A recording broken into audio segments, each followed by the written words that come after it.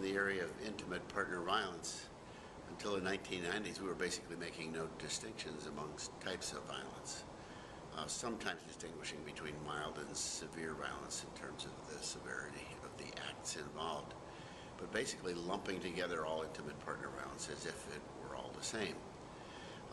I began to think that there were some anomalies in the literature that suggested to me that there might be some really different interpersonal dynamics involved in intimate partner violence, and that different kinds of research were getting at different kinds of intimate partner violence.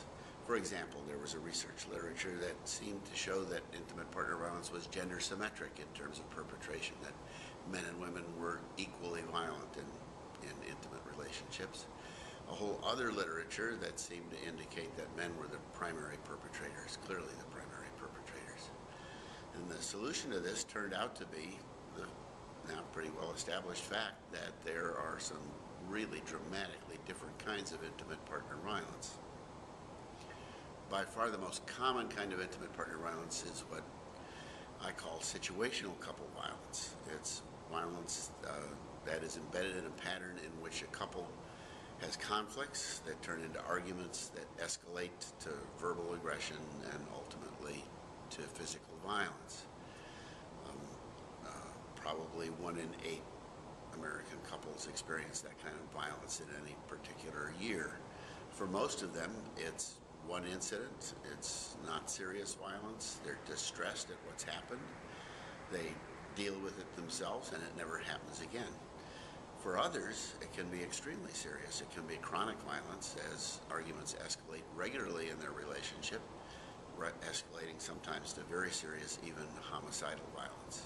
So the interpersonal dynamic is one of conflict that escalates to physical violence. Either or both partners can be violent in that kind of intimate partner violence. Sometimes it's just the man, sometimes just the woman, sometimes both. Remember, that's by far the most common kind of intimate partner violence. The second major type of intimate partner violence is what I call intimate terrorism. Lately, it's been being called coercive controlling violence, because when I've been working with lawyers and judges, they say, hey, we can't go into court and call this terrorism. That would just be too disturbing in the court setting. So they call it coercive controlling violence. I'm still calling it intimate terrorism because it involves one partner terrorizing the other one in order to take virtually complete control over her and the relationship.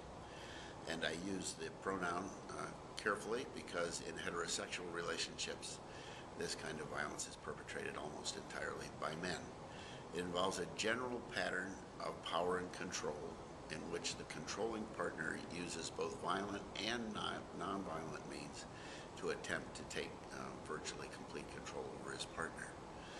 This is the kind of violence that we see in agencies. The police data, the hospital data, the shelter data all indicate that this is perpetrated primarily by men.